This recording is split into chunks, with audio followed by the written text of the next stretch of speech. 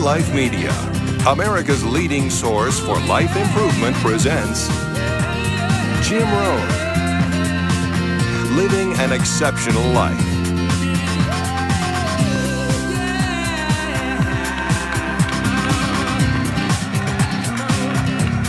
Hey, thank you. How's everybody? Nice to see you. Thanks for coming today. I appreciate it very much, and I'm just delighted to be here. How many of you have never seen me before? This is your first time. Wow, everybody. I keep thinking I'm famous, but I guess, that settles that. Anyway, nice to see you. I've got some interesting ideas to share with you. If you're ready, say I'm ready. And if you'll take some good notes, I got some lists for you to make that you can take home with you and ponder at later times. Some of the things I want to share with you. I was raised in Southwest Idaho. My parents gave me an incredibly excellent start in my life, which I appreciated very much. But I quit school at age 19, unfortunately. My reasoning was, I'm smart enough to get a job. How much smarter do you need to be? And with that shallow thinking, I quit school, age 19, and got a job, went to work. A little while later, got married, started a little family, and I'm struggling and, trying to do my best. But it seems like each year I'm falling just a little bit further behind. Finally, age 25. The climax of my sort of, weariness with where I was, not doing as well as I thought I should. I hear a knock on my door, and I happen to be home alone. When I opened the door, there was a little Girl Scout about this tall selling Girl Scout cookies. And she gave me the finest sales presentation I've ever heard. Girl Scouts around the world, no better organization. And we've got these cookies, only $2, several flavors. And with a big smile, she very politely asked me to buy. No problem. I wanted to buy. Big problem. I haven't got $2 in my pocket. Now, I'm a grown man. I live in America.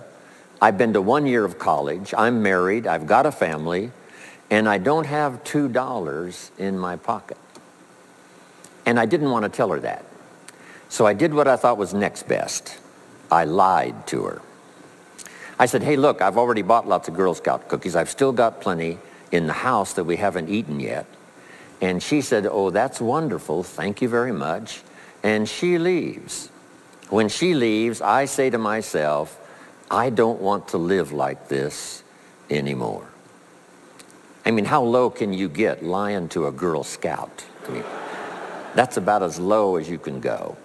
But I promised myself that day I was going to start my search of finding opportunity, finding somebody who could teach me and coach me on doing much better for myself and for my family and for my future.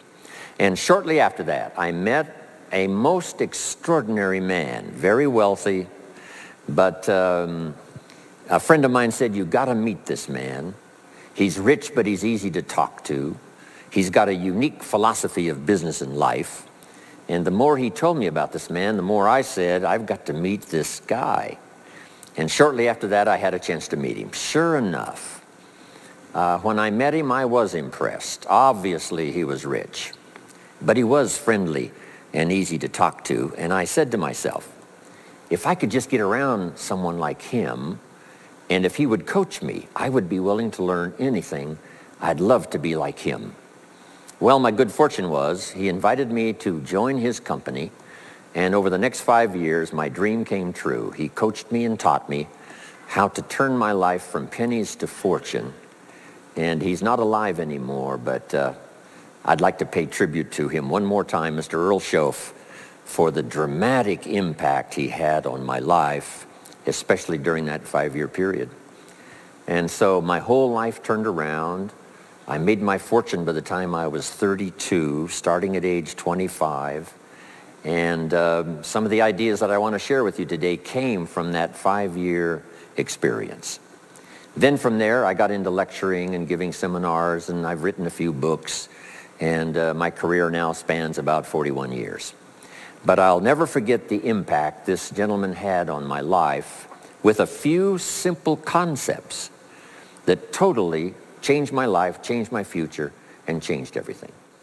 Jim Rohn's view of the 21st century. Here's number one: unprecedented opportunity. We not only have begun a new century, century 21, it's a new millennium. A millennium is a 1,000-year period. We've had 6 so far. This is the beginning of the 7th millennium, and some scholars tell us that this could very well be an extraordinary time for the human race, this 7th millennium. And there's probably a lot of good reason that that is probably true. Unprecedented opportunity. We've now got the technology. We pick up a telephone now and talk to somebody on the other side of the world. Transportation now is so easy. I get on an airplane in Los Angeles, and 13 hours later, I'm in Tokyo. 5 meals, 3 movies, and you're there. I mean, you know, it's a simple deal. Anyway, we've got technology, we've got transportation, we've got all the rest, right? So this is going to be a time of unprecedented opportunity in every field you can imagine, every industry, every country. It's going to be the greatest period of opportunity time in the history of the human race, the 21st century, especially these opening years of the 21st century. So that's number one, unprecedented opportunity. Now here's the second note to take. Now also keen competition, because we now play the world game. And it's not just competition across the street and company to company and, you know, division to division and, you know, company to company. Now it's worldwide competition. A job now becomes available. Does it go to someone in Minnesota or someone in India? Worldwide competition. So now you've got to be ready to cash in on the opportunity, but you've also got to be ready for the competition. So I've got some interesting ideas on how to be prepared for both opportunity and competition in these opening years of the 21st century. Here's some of my best advice. Number one, you've got to have more than one skill. It's okay to have one skill, but I'm telling you, if you want economic safety for the future, especially this century, my personal opinion, you need more than one skill. We've seen people, right, the last 15, 20 years that only had one skill, worked for this company for a long time. The division the guy worked for got chopped, eliminated. Now he loses his job. Now he tells us he's in economic distress. Why would that be? Simple answer. He only had one skill. So for economic safety for the future, my personal advice, you gotta have more than one skill. In fact, it led me to my first fortune, and that was learning more than one skill. I started learning these extra skills in Idaho, where I grew up. I knew how to milk cows, but it didn't pay very well. Then someone gave me this incredible advice. If you want to lay the foundation for a future fortune, you've got to learn more than one skill. And I started that process age 25. Here's the first one, and I started part-time, a little sales job that I got. A product that I believed in, learned how to present it well enough for somebody to say yes, gave excellent service so that that would lead to multiple sales, and this little extra part-time job in sales absolutely started multiplying my income. From milking cows, now I've got this ability now to start getting customers, keep them serviced, and make some money in this extra skill. So now I've got 2 skills, milking cows and finding customers. Here's the next skill I learned, just to give you a quick list. Next was finding good people. If you've got a little enterprise going and you need some people, you have to just go look for them. And when I learned this skill, finding good people for my little enterprise, I couldn't believe how it drastically changed my income. My income now starts to multiply, not just increase. So now I've got what? 3 skills: milking cows, getting customers, finding good people. I'm on my way. Here's the next one that paid me big money, in case you're interested, and that's organizing. Organizing simply means getting people to work together. Big challenge, but if you learn the skill, getting people to work together, they pay extraordinary money. Here's the next one that really increased my income substantially, and that's promotion and recognition. Rewarding people for small steps of progress. I mastered this one. And here's the philosophy behind it. Be so busy giving other people recognition, you really don't need it for yourself. I mastered this. Guess what it pays? Big money. Let me just give you one more, and it's in 3 parts. And that's communication. Learning to affect other people with your language. Of all the things not to be lazy about, it's language, because words can work miracles. And communication I found in 3 parts. Here's number 1, training, showing somebody how the job works. Showing somebody how the business works. We call that training. I got good at that, paid big money. Here was the next one, teaching. Teaching people how life works. Teaching people how to set goals. Teaching how to become a leader, manager, entrepreneur. Stepping up to the higher opportunity and better challenge. This one paid me extraordinary money. But this one paid the best. Learning to inspire. Helping people to see themselves better than they are. So I've got how many skills, right? A big long list. So safety, economic safety for the future, especially the opening years of the 21st century. Learn more than one skill. Here's number 2. It would be good to learn more than one language. Some of my business colleagues who speak 3 or 4 languages earn $3-4 million a year. One of my friends, Leon Weisbein from Russia, I remember when he was making $3 million a year, he spoke 3 languages. Here's what he said, I think I'll learn another language, make another $1 million. Those extra languages are so valuable. When I travel the world, I got to find somebody that knows more than one language or I'm in deep trouble. If you think the time has passed you by to learn that 2nd, 3rd language, make this note. You heard it from Jim Rohn. Give it as a gift to your children. The 2nd language. Maybe that'll inspire them to learn the 3rd language, and then no telling where it might go from there. I asked a school teacher one time, how many languages can a child learn? Here's what she said, as many as you will teach them. They don't lack capacity, they don't lack intelligence, they certainly don't lack curiosity, they only lack a teacher.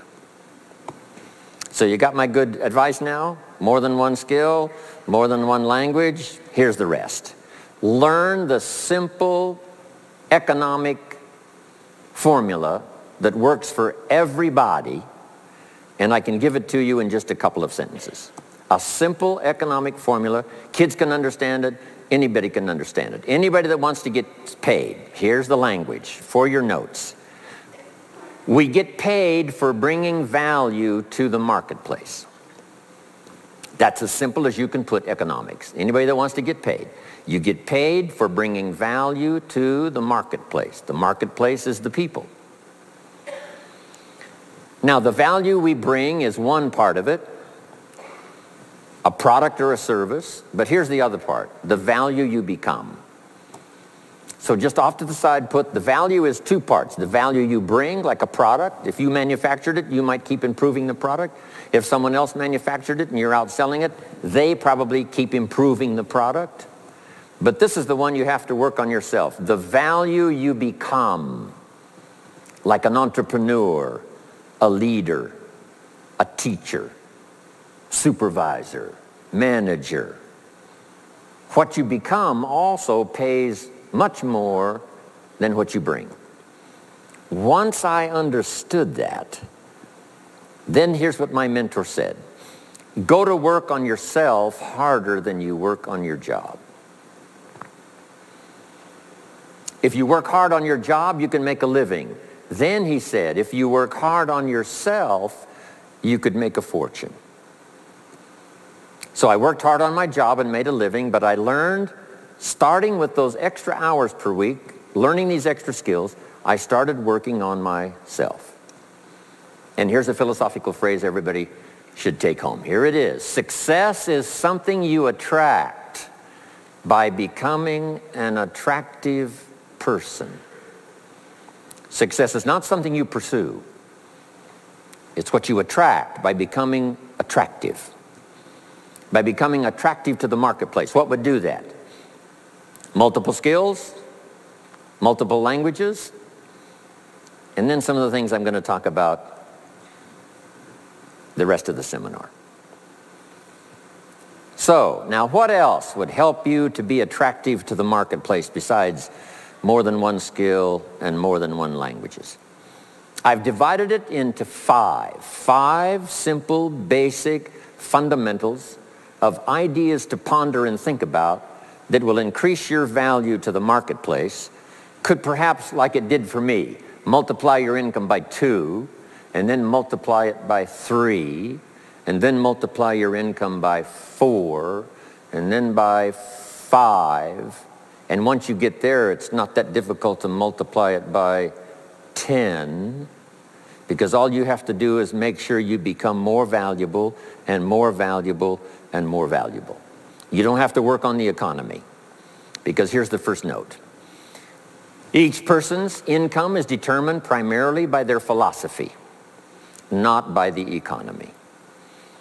Once I understood that, then I said, well, I don't have to go to work on the economy. And the answer was no. You only have to go to work on yourself to make yourself more valuable. So now here's 5 things I want to share with you. And the first one is your personal philosophy. What could get you more prepared and ready for cashing in on the opportunity of the 21st century? And here's the first one, personal philosophy. Your personal philosophy is like a guidance system that helps you make decisions what to do, what not to do. From the information you get and what you learn and what you know, we decide. Maybe your philosophy would have been 5 years ago never to attend seminars like this. You just didn't go. Now 5 years later, here you are. Something happened along the way to change your mindset, saying, hey, for the money and the time, if I just get one good idea and walk away, it certainly is worth the money and the time. So now that little amendment in your philosophy, you now say, I'm going to regularly go, because it doesn't take but a few ideas to make a great difference in your income, personal life, social life, and all the rest. So now you know that's valuable. A change of mind, a change of idea. So that's what personal philosophy is all about. The more we learn, the more we know, the better we're able to make better decisions about 2 major things. Your philosophical guidance system does 2 things.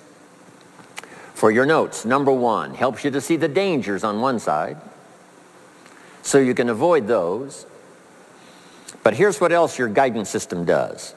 Personal philosophy helps you to see the opportunities on the other side so that you can expand those, maximize those. And here's what that's called. The game of life is to minimize the dangers and maximize the opportunities. And the more we know and the more we learn, the more experience we gather in sessions like this, from the sermon on Sunday morning to the books we read and all the rest, helps us to keep continually adjusting our philosophical guidance system so that we minimize more dangers, maximize more opportunities. That's really the game of life. I couldn't put it much more simply. So number 1, we're affected by what we know. Now, how do we know more things and learn more things that'll help us readjust our thinking so we can avoid the dangers, maximize the opportunities? Here's number 1, learn from personal experience. One way to learn to do something right is what? First do it wrong, right? Mess up, and then you say, wow, that was costly. I'm never going to do that again. So one way to learn to do it right, first do it wrong. Sometimes a negative experience turns out finally to be positive. They say if you survive your first heart attack, you may now live to be a very old person. Why is that? Well, that first heart attack, if you survived it, is called a wake-up call. And maybe the doctor said, one more of these and you're history. And you said, wow. And you make it for the health food store. And you start reading every book you can find on good nutrition, how to avoid another one of these heart attacks, and you start jogging and start walking and doing all of the stuff, and this total change of lifestyle could now save your life and cause you to live to be a very old person. Here's what my mentor said, that's some of the best advice I ever got. He said, Mr. Rohn, if you will change, everything will change for you. If you'll start making personal changes, your income will change, your health will change, your future will change, everything will change, if you're willing to start making the changes. So sometimes a negative experience now causes us to really make a sudden shift in our philosophical guidance system that says, hey, I'm never going to let this happen to me again. Fantastic. Now here's the next way to learn, and that is to learn from other people's experiences, whether they are negative or positive. It's too bad failures don't give seminars like this. Wouldn't that be good information? Now, we don't want to pay them, so they don't lecture. But their information would be valuable. If you know a guy that's messed up his life for 40 years, you have to say, John, would you spend a day with me? And I will bring my notebook and take good notes. A good-looking guy like you, beautiful family, every reason to do well, threw it all away. Teach me how for the last 40 years you messed it all up. And he tells you, and you take good notes. Learning from the negative side of someone's experience. If somebody tells me these eggs are rotten, I'm not going to make an omelet and try it, right? I'm just going to take their advice and their know-how. So, learn number one from your own experiences, learn number two from other people's experiences. And my mentor taught me to always keep a journal. Here's what he said, don't trust your memory. If you want to live a dynamic life, multiplying your income, multiplying your future, be a good student. If a good idea comes your way, write it down, then ponder it, then perhaps go do it. Okay. Now, your philosophy comes from what you learn, comes from what you know, comes from other people's experiences. 3 ways now to learn from other people. Here's number one, learn from what you see. One of the great watchwords of these early years of the 21st century, pay attention. If you just watch, you can pick up clues. Success leaves clues. And if you'll be a better observer of the winners and the losers, those that are doing well and those that are falling behind, and just take mental notes and good notes and say, I'm going to adjust what I'm doing based on what I see. Here's number 2. We learn so much from other people based on what we hear. Here's good advice on that. Be a selective listener. Listen to voices of value that have experience, ideas, reputation, something valuable to share. Now here's number 3. Read all the books. Now there's millions of books, so you can't read all the books. But make this note. Read all the books you need to read to make you as wealthy as you want to be, as healthy as you want to be, as prosperous, as productive, as unique a human being as you want to be. Read all of those books. Don't leave those books go unread.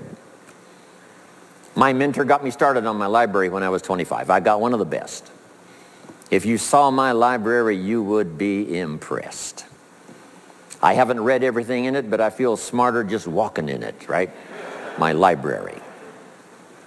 I was smart enough to buy it all. Now I got to be smart enough to read it all. Now jot this down. When you do read, you have to sort through what you read and decide which is valuable to try. That's part of the process of learning. Gathering information and sorting through it. One, the information that would apply to you, and what you think would be valuable based on your current philosophical opinion. So read all the books. Our lives are greatly affected by what we learn and what we know. Now here's number 2 of these very basic 5 things I want to share with you. First, your personal philosophy. Here's number 2, your attitude. First, we're affected by what we know. When I talk to the kids in high school classes, college classes, that's the first thing I tell them. Get the information while you're here. Right? Nothing worse than being stupid when you get out of school. So get the information. Being broke is bad, but being stupid is what's really bad. And what's really, really bad is being broke and stupid. Nothing much worse than that, unless you're sick. Right? Sick, broke, and stupid. That's about as far as you can fall unless you're ugly, right? But surely that would be the ultimate, right? The ultimate negative life. Ugly, sick, broke, and stupid. So learn all you can. We're affected by what we know, so get the information. Don't be lazy in learning. Don't be lazy in going through the books, building your library, coming to classes like this consistently. Some of them will be so dramatic, your life will never be the same. Maybe this is one of those today. Next, we're affected by how we feel, attitude. This is the emotional part. We need the intellectual part to set sail. So as the winds blow, we can still get where we want to go. Redefine, keep strengthening our psychological and philosophical guidance system. But now we're also affected by the emotions. That's the power. And jot these notes down as I hurry along now. 4 things to consider on attitude and how you feel. Here's number 1. It's how you feel about the past. It's important to make the past useful. Past experience, even past losses, past failures, as well as successes. To review it and go back over it, see where you went wrong, correct that, invest that now in the future. Don't live in the past, and don't carry the past around like a burden, but simply use your past as one of your mentors to help refine mistakes, make some changes that you can invest now in the future. Here's the second attitude. It's how you feel about the future. We look back for experience, but number 2, we look forward for inspiration. Now, where does the inspiration come from? Looking forward. Here it is, learning to set goals. Number 1, decide what you want. Takes more than 5 minutes. Take some time and decide what you want. Where do you want to go? What do you want to do the next 10 years, 20 years? What would you like to become? How many skills would you like to learn? What are the books you want to read? How about the people you want to meet? The cities you want to visit?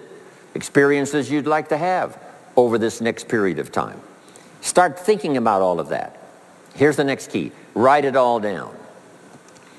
Building a life is like building a house. You wouldn't start building the house until you had it finished. Wouldn't you look foolish starting to build the house if it wasn't finished first? What if you were laying bricks and somebody came by and said, "What are you building here?" And you said, "I have no idea." See, they would take you away to a safe place. So building a life is a lot more important than building a house. And yet people treat it so carelessly and so casually about planning and making plans for what they want their life to work out to be. So I'm asking you not to be casual anymore. Start designing the future for yourself, for your family, for your business, for your future. Okay, decide what you want. Okay, so from the past we get experience, from the future we get excitement, inspiration by setting goals. Now here's the next advice. Put everything on your list of goals. Little things, insignificant to someone else but important to you. A goal list is important. You don't have to publish it in the local newspaper. My Japanese friend, Toro Ikeda, San Jose, California, put on his first list, a Caucasian gardener. I said, go Toro. Back then everybody had a Japanese gardener. He said, no, I'm Japanese. I want a Caucasian gardener. I like that. So set goals. Set the goals that'll turn you on, goals that'll get you excited. Put everything on your list. Now, here's the next attitude. It's very important how you feel about everybody. If you want to be a leader extraordinaire, here's what you learn. Each of us need all of us. One person doesn't make an economy. One person doesn't make a symphony orchestra. It takes all of us for each of us to be successful.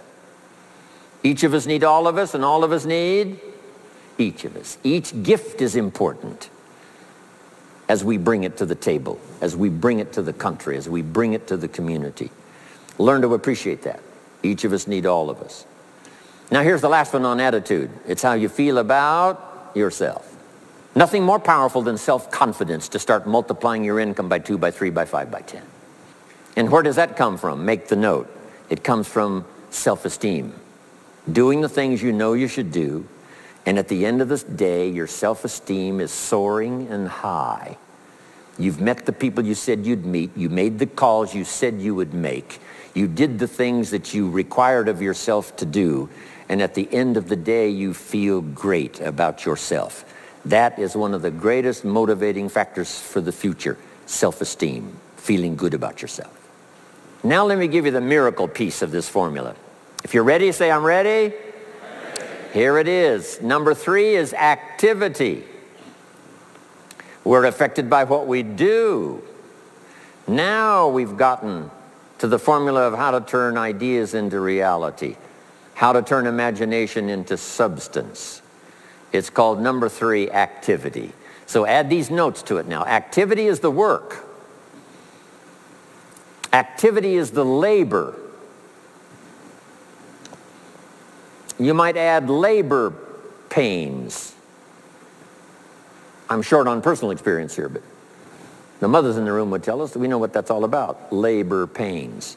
Why would an upcoming potential mother be willing to put herself through maybe a rather painful experience? She said, that's an easy answer, and it's for your notes. It produces new life. Why wouldn't she put herself to the labor?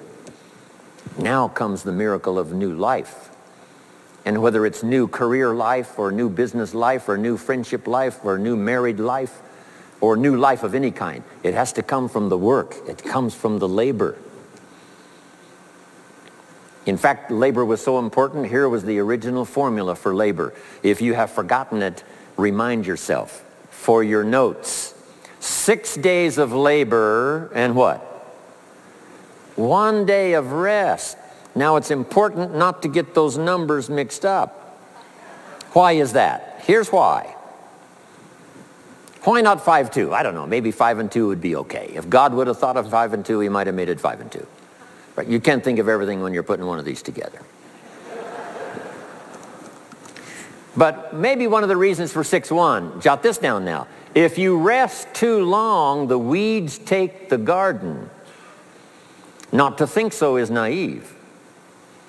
As soon as you've planted, the busy bugs and the noxious weeds are out to take it. So you can't linger too long in the rest mode. You've got to go back to work. 6 days of work, then rest and spirituality and friendship and change of pace. And then go back over the last 6 days. What did I do? What did I miss? Who did I miss? What happened? So that I can invest those corrections in the next 6 days of higher productivity. Have you got that now? 6 days of work, 1 day of rest. Don't get the numbers mixed up. Activity. Now, activity finishes the miracle. Good question for your notes. How did this convention center get here?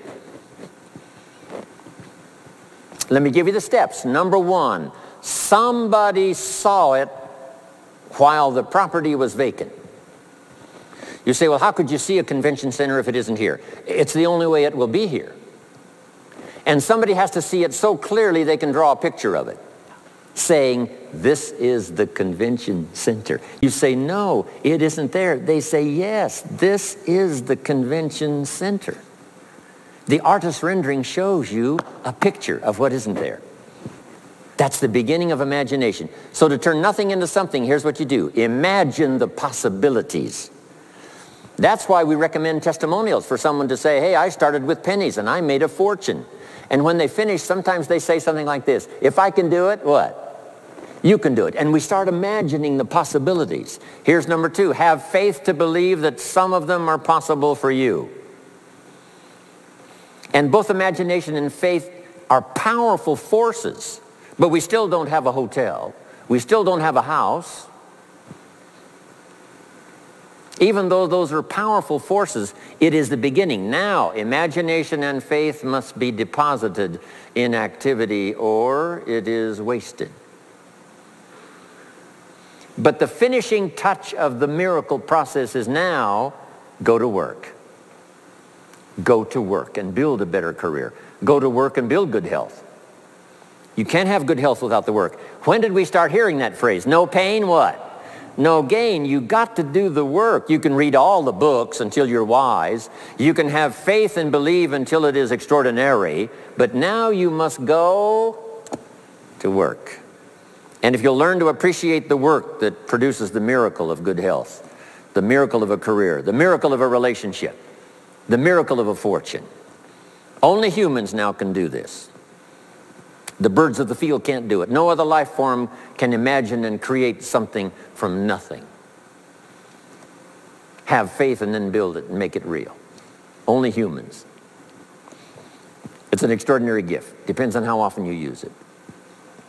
So number one of the ideas I wanted to share with you to make this an extraordinary opening year century for you is philosophy. We're affected by what we know. Second is attitude. We're affected by how we feel. Third is activity. We're affected by what we do. Now here's the final two pieces. Number four, learn to measure progress. Once you've set up a project now, you want to turn nothing into something. Now you must measure your progress. How are you doing? Here's how we teach it to our children. Life expects us to make measurable progress in reasonable time. Measurable progress in reasonable time. That is the game of life. So part of it is not just to set up the proposed project, but as we start working on it, we start measuring how we're doing. Now first, what is reasonable time? You can't ask someone every 5 minutes, how are you doing now? See, that's too soon. Guy says, I haven't left the building yet. Give me a break.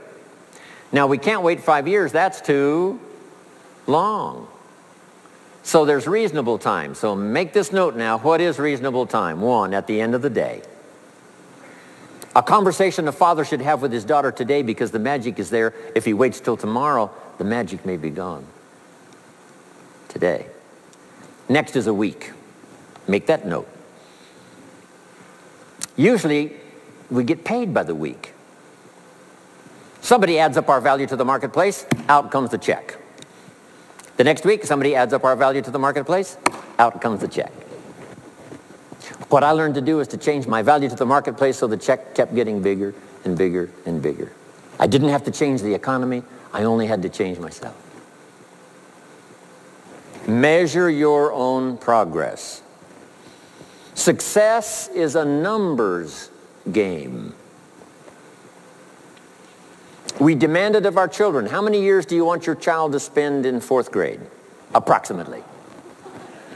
About 1 year, right? You say, well, if they're nice kids, would you give them 3 or 4 years? You say, no. This is not a nice game. This is getting ready for the future. This is getting ready for the challenges and the opportunities. You can't linger in 1 grade more than 1 year. Now make this note. The same should go for us as adults. Don't linger more than 1 year in 1 grade of learning. Adult, management, entrepreneurship, leaderships of all kind. Keep up the pace of learning. Okay. The numbers. Measure. Count. Now here's the key. Face the truth. If you're only making this much progress, you know, there's no use trying to kid the world, no use trying to kid anybody else, and especially don't kid yourself. If in a period of time you've only made so much progress, you just got to swallow hard and say, this is the truth. I've got to face it. Now, what could I do to start increasing my progress and make my health better, make my income better, make my investments better, make my value to the marketplace much better, get busy learning the second skill and the third skill and the next language and the next language to increase my value. I got to get busy and do that. See if you will do that. I promise you, one of the greatest motivating factors in the world is progress. And if you'll measure it, you'll get excited. Now here's number 5 of the 5 major things I wanted to share with you to make these opening years of the 21st century really pay off for you. And here's the word, lifestyle. Learning to live well, because the ultimate essence of life is not a Ferrari. The ultimate essence is not a home. The ultimate essence is not a bank account. It's not $1 million. It's not a fortune. Here it is. The ultimate essence of life is learning to live a good life. That's the key. Whether you have modest resources or whether you have mega millions, either way, the real key is learning to live a good life. And so in my closing 5 minutes, let me give you what I think is a good list. Now, this is the short list. In other presentations, I cover a longer list, but this is called Jim Rohn's short list for living the good life. Here it is. Number 1, productivity. You really won't be that happy if you don't produce. And here's the next bit of advice on that.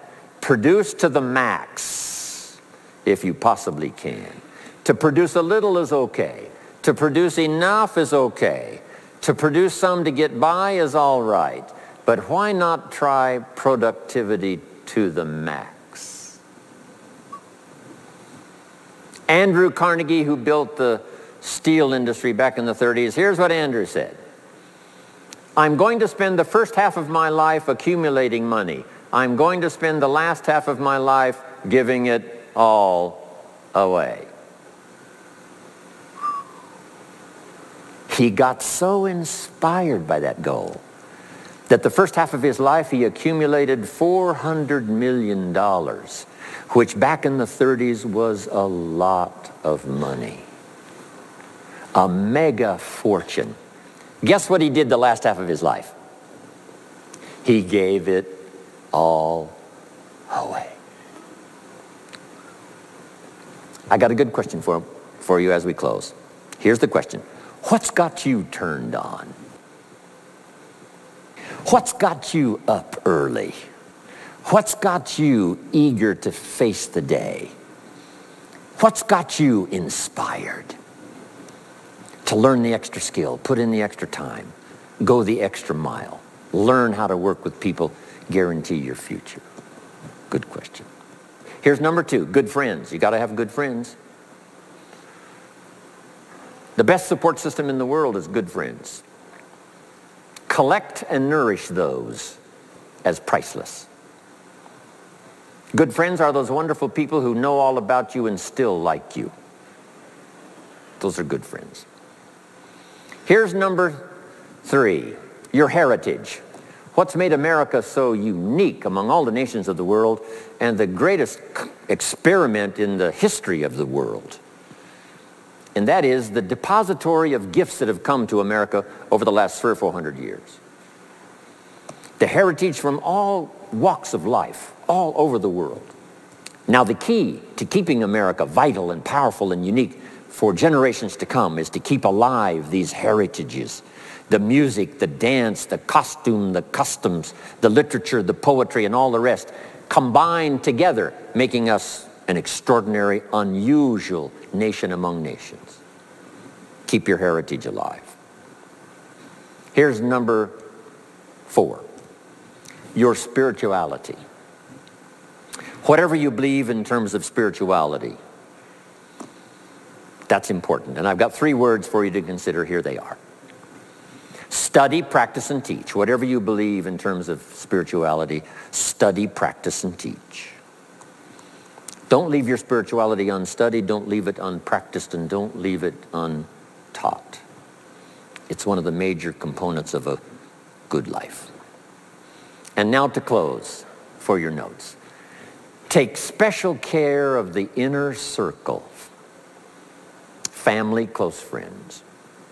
Nourish them, they will nourish you. Inspire them, they will inspire you. And take care of the details, the little things that makes it special for family and friends. When my father was still alive, my mother died. My father lived about another 7, 8 years.